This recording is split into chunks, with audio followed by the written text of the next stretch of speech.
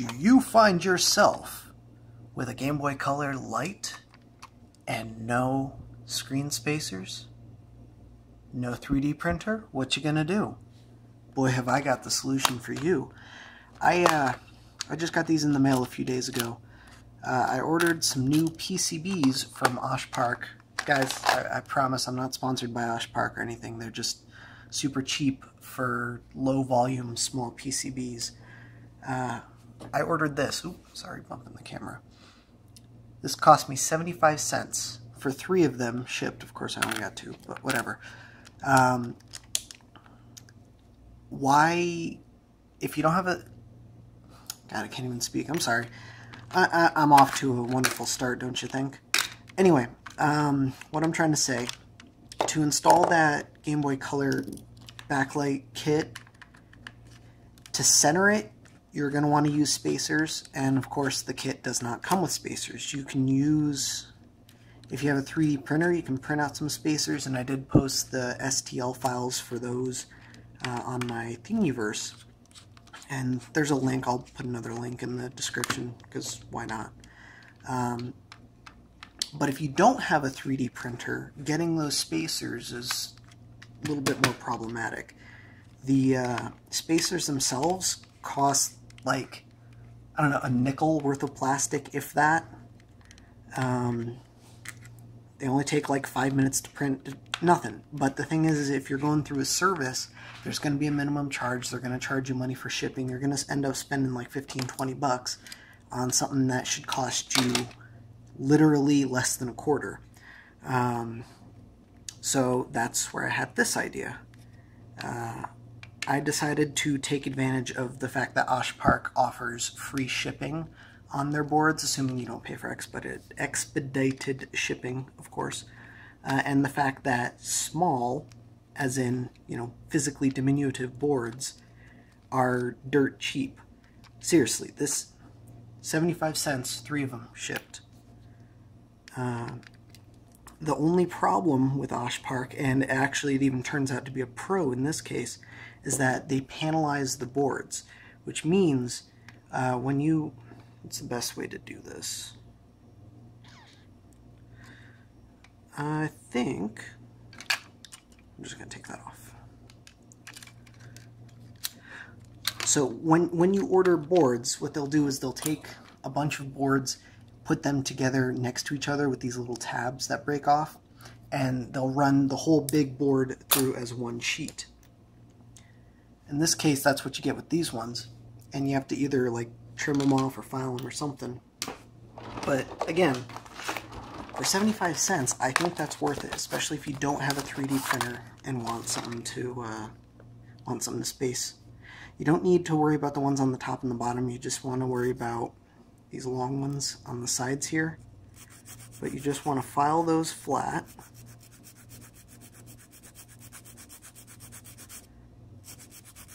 Or flat enough.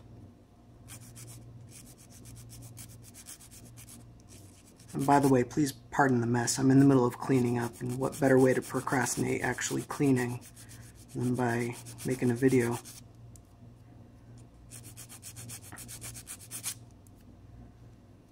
Alright.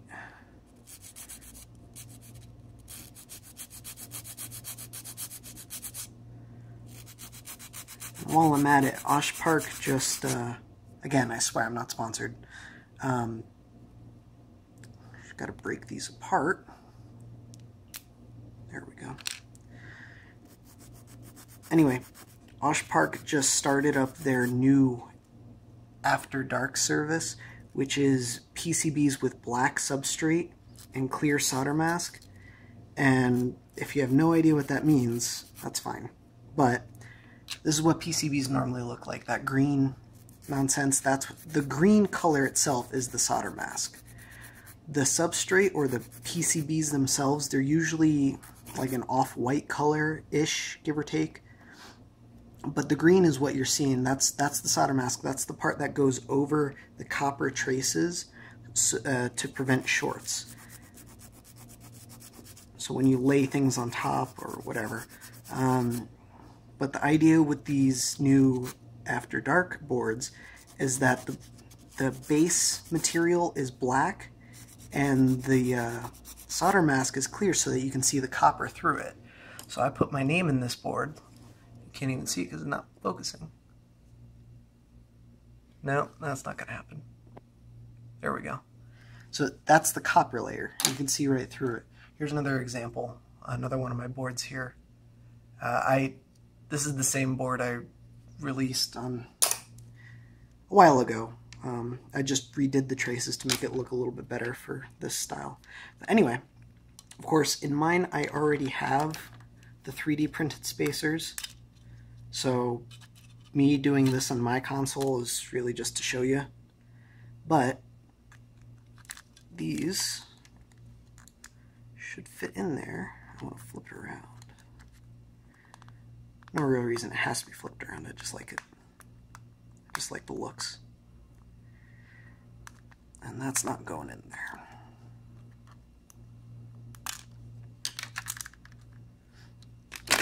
You gotta make sure it's absolutely filed flat.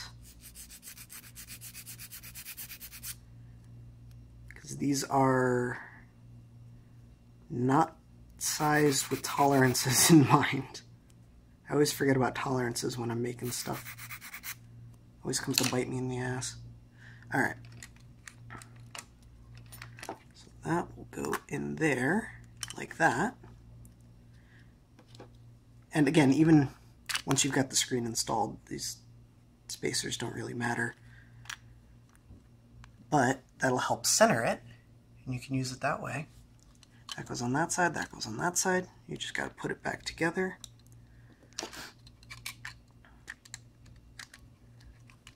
And of course, my screen didn't really move.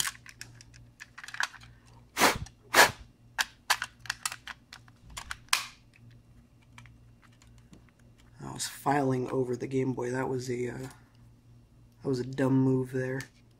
That's okay.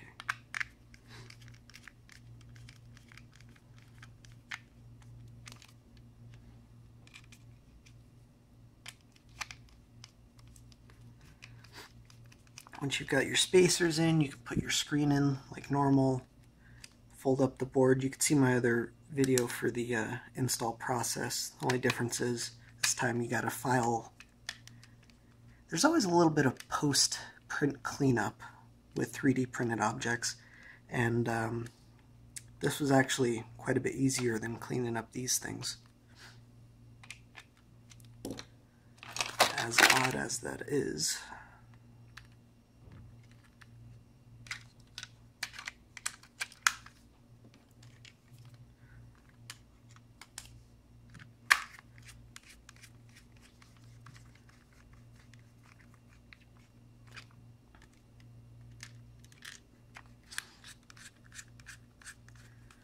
I'll just do 3 screws, do the rest in a minute.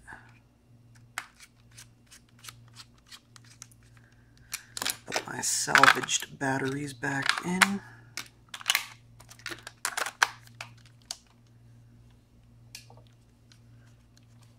there we go. Screen's nice and centered. Everything looks good. Fire up a game.